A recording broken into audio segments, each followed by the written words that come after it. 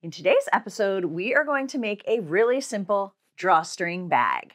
I've tried a couple different techniques and I'm going to show you what I believe is the fastest and easiest using 2 pieces of fabric, some ribbon, twine, or whatever, pinking shears, and of course your sewing machine.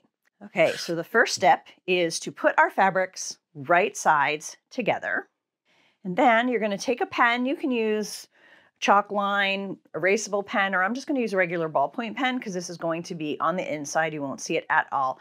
And we're going to measure down 2 inches from that top edge. And I'm just going to put a little mark, a 1/2 inch in from the side edges so that we're going to know where to start and stop. I'm going to start with my needle right on that 2-inch mark, and we're going to sew the 3 sides with a 1/2 inch seam. The next step is to prepare the top where we're going to put the cord through and also use our pinking shears on the side so it isn't going to fray a lot. So the first thing is you're going to take your scissors and you're just going to cut right to these lines, but do not cut the stitching. Do that on either side. And now I'm going to take my handy dandy pinking shears and I'm just going to cut pretty close to the stitching. I'm going to cut these 3 sides up to that 2-inch point where we cut that. So we're not cutting up here, we're just cutting to there. And I usually just fold that back just to make sure I don't catch it. Funny story, once I was messaging someone about asking if they had pinking shears, and either I typed or it auto-corrected to oinking shears. So from that day forward, I will always laugh and think of pinking shears as oinking shears, and now I wish they came in pink. Now we're going to do a little bit of pressing on these long edges, and I'm just going to use my Cricut mini press because it's such a small section. I don't want to have a bigger iron and have all that heat coming at me. So what you're going to do on all 4 of these little tabs basically is you're going to fold it over and over one more time so that the fold is lined up with your stitch line, and then you're just going to press that. See how that is?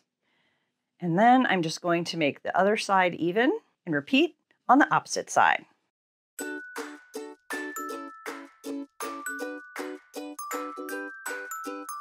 While I sew the top one, I'm going to fold the bottom back so that it's going to be out of the way, and I can just lay this flat and do really quickly 4 lines of stitching going straight.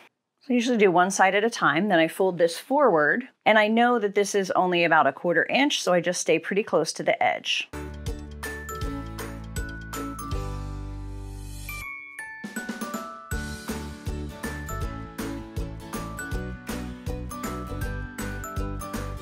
We have all 4 of those stitched down. We're going to make the channel for our cord now. So we're going to go back to the iron.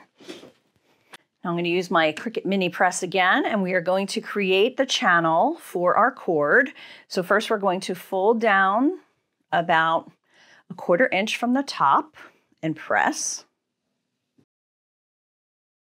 And I like to turn it over and then just even it up just to make sure I'm folding down about the same amount on each side.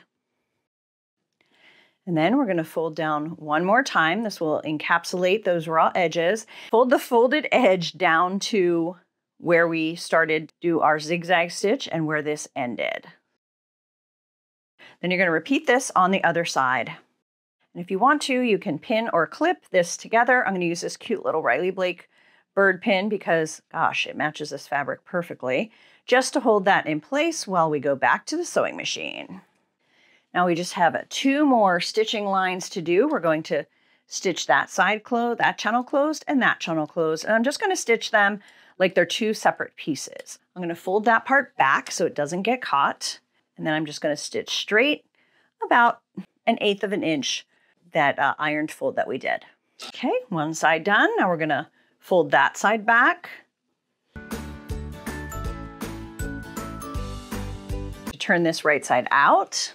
Push out those corners, and then all we need to do is put string into this channel. I did find that using 2 strings so that you can pull like this gives you the best closing. I tried to do it with 1 and it didn't close right on the one side. So I recommend you always do 2. And I'm just going to use twine. I kind of like the rustic look, plus it's super cheap. And I usually just do 4 times the width of the project, plus a little bit just in case, you need more for the knot. And then because this is twine, it kind of comes apart when I put the safety pin through it. So I just do a very loose knot because we're going to take that out after we get this wound through. So you're going to put a little safety pin in there. And then it doesn't matter which side you start with the first one. You're going to push that through. And then you're going to put it through the other side as well. And you can take the safety pin off, take the two ends, and I usually just pull to even them out. All right, so that's pretty long. I'm going to knot it about here. I probably could have done closer to three times the width. Now we're going to do the same thing with the other string, but this time when we thread it through, we're going to start where this is looped. So you don't start on the same side where it's knotted, or you'll have two knots on the same side. So you want to start on the opposite side. So then you just kind of want these to be pretty even. So I usually just pinch them together, figure out about where that knot is. Doesn't have to be perfect, but you want them pretty symmetrical. Tie and clip that end. And see, now it's going to pull and it's going to stay really nicely. So the big question is, what will you make bags for? I would love to know what your plans are. Are you just going to make them to have? Are you making them for specific purposes? Drop me a comment below and let me know what you're thinking.